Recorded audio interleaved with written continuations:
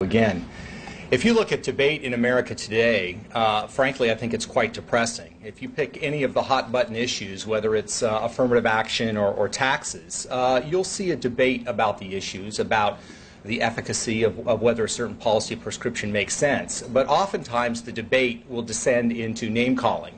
And I would argue that largely today that name-calling comes from the political left. For example, the issue of affirmative action. If you discuss affirmative action as a policy, the merits of whether it makes sense, pretty quickly, oftentimes in the dialogue, you will be accused of racism or bigotry because you fail to embrace that policy. Or take a look at the issue of tax policy. Oftentimes the liberal left will not simply debate whether raising taxes makes economic sense, but they'll make a value judgment or make the claim that those opposed to raising taxes are greedy. Or take the issue of the environment. It's not enough to debate whether a certain environmental policy makes sense. The environmental movement oftentimes now uses words like, polluter or somebody who doesn't care about the environment to make their point and address it.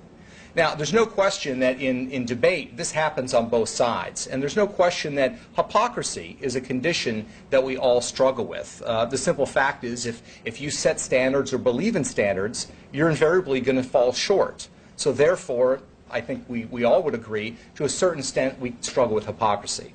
But I would argue that liberal hypocrisy is perhaps the most dangerous and pernicious of the two. And here's why. First of all, if you look at any discussion of hypocrisy in America today, it has been by and large focused on hypocrisy by conservatives. If you have a pro-family minister or a pro-family business leader who ends up having an affair or cheating on his wife, that gets dramatic attention. I think, frankly, false charges of hypocrisy leveled against Bill Bennett, who wrote the Book of Virtues and then gambled quite a bit, was accused of hypocrisy, is another example where this is often a tool or weapon that's used against conservatives. But the simple fact is that hypocrisy on the left has never been explored. It's never really been systematically analyzed, and that's what I try to do in this book. The second thing, though, that I think is so important in looking at hypocrisy and its prevalence in America today is that there is, in my mind, a distinct difference between conservative hypocrisy on the one hand and that exercised by liberals on the other. Think about it for a second, those instances of conservative hypocrisy that you can think about. When conservatives abandon their principles and become hypocrites, what ends up happening? They end up hurting their families. They end up hurting themselves. It ends up being a loss-loss situation. It's very hard to find a conservative who abandoned their conservative principles to perhaps embrace liberal or other principles, ended up being better because of it. I would argue that that's because conservative principles, when it comes to issues like personal morality, for example, they're like guardrails on a winding road.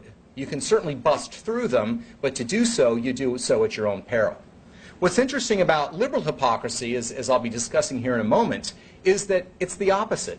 Think about it for a moment as I discuss these cases. What you'll discover is that when liberals are hypocrites, when they abandon their principles and go against the ideals they claim that they profess, their lives are better. Their kids end up going to better schools. They end up with more money. They end up more happy. And that's what I think makes it so interesting. That this is not simply an exercise in looking at certain people and having some fun at their expense, but to look at the ideas that underroot the liberal left idea today. And my contention would be that those ideas generally don't work for individuals, and therefore they won't work for society at large.